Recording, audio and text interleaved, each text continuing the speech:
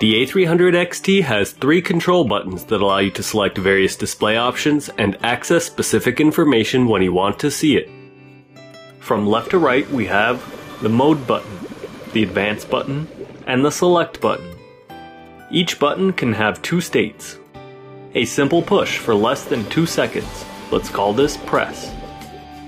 And push and hold for 2 or more seconds, let's call this hold. The main menu has several sub-menus. You can navigate the main menu using either the Advance or Mode button. Every time you press the Advance button, you move to the next sub-menu in the list. And every time you press the Mode button, you move to the previous sub-menu in the list. Press Advance until you see Go to Set, then press Select to enter the settings.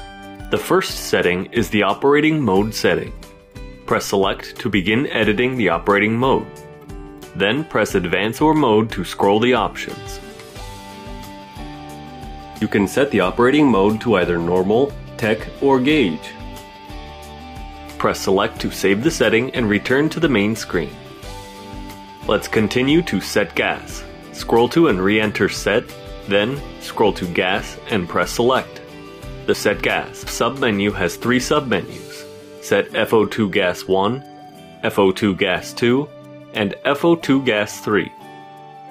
You can use this sub-menu to program the fraction of oxygen in your primary tank.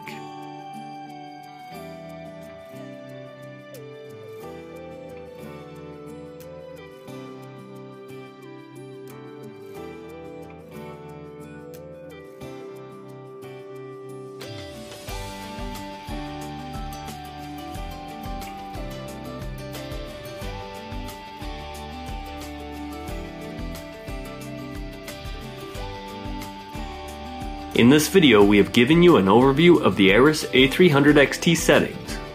To learn more about the A300XT, take the A300XT online specialty class at divecomputertraining.com.